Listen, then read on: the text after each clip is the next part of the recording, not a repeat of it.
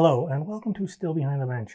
My name is Adam, and on this channel I will attempt to describe the science behind distilling spirits in a more technical way.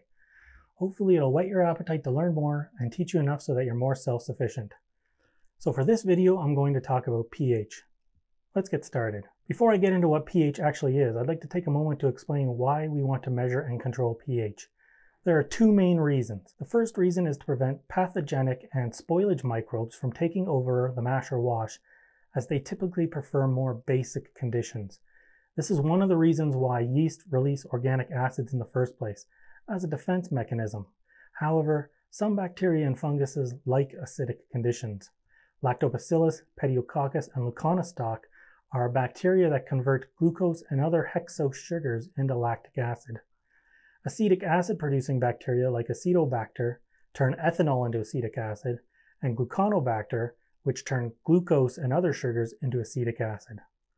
Then there is Brettanomyces, another yeast sometimes considered a spoilage fungus, as it can create flavors reminiscent of a barnyard, Band-Aid, or a metallic taste.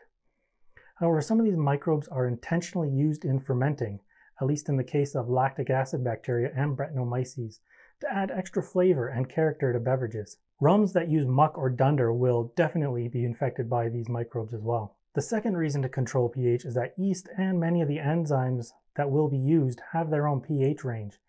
If you fall outside this range, you can potentially cause the yeast to go dormant or die, and in the case of enzymes, drop their efficiency or denature the enzyme altogether. So it's a pretty important metric to watch for. But what is pH? pH is a value that denotes how acidic or basic a solution actually is. The pH value is the negative logarithm of the molar concentration of hydronium ions. You can just say hydrogen ions though, and everyone will understand what you mean. It is a negative logarithm simply to make things easier and give us a positive pH value most of the time. Most hydrogen ion molar concentrations you will deal with will be below 1 molar or 1 mole per liter, and always give us a positive pH value. The pH scale is a logarithmic scale going from 0 to 14. 7 is neutral, meaning there are the same number of hydrogen ions as hydroxide ions. As you move from 7 to 0, it gets more acidic, meaning that more hydrogen ions are present. As you go from 7 to 14, it's more basic, meaning less hydrogen ions are present. Each whole number change is an order of magnitude higher or lower in concentration of hydrogen ions than the last. So a pH of 5 has 10 times more hydrogen ions as a pH of 6. You can in fact have acids with a value lower than 0, including negative values, and bases with a pH higher than 14, but we don't need to worry about those because we won't be working with concentrations that high. You measure pH with an instrument called a pH meter, like so. This is the electrode that you place in the solution. This is the meter part. It has a replaceable electrode, which is handy. So what is an acid and what is a base? An acid is a chemical that donates a proton or hydrogen ion, accepts electrons, and can react with a base to neutralize it. A base, on the other hand, is a chemical that donates an electron or a hydroxide ion, accepts protons, and can react with an acid to neutralize it. Neutralize is a term for the reaction that happens between an acid and a base. It doesn't necessarily mean all the acid or all the base will be gone afterwards though. There is also a second term used for bases, which is alkaline. All alkalines are bases, but the difference is that an alkaline substance is water soluble, whereas not all bases are. Most alkaline substances are based on alkaline metals like sodium or potassium, and alkaline earth metals like calcium or magnesium. You can use a variety of acids and bases to alter pH. There is one exception, strong acids. They aren't really used in distilling or in brewing to alter pH, since you would require so little that it isn't practical to use. I'm talking on the order of microliters, which is a difficult amount to measure out. It's more common for people to use weak acids like lactic acid, citric acid, and malic acid, amongst others. For strong bases, people will use sodium, potassium, or calcium hydroxide.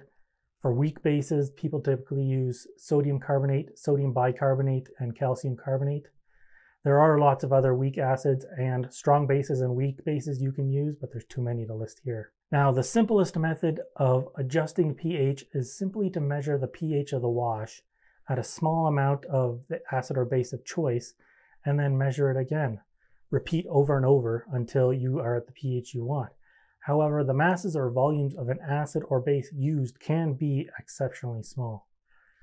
50 liters of distilled water at a pH of 7 can be dropped to a pH of 4 with only 1 gram of citric acid. 1 gram of citric acid is slightly less than 1/8 of a teaspoon.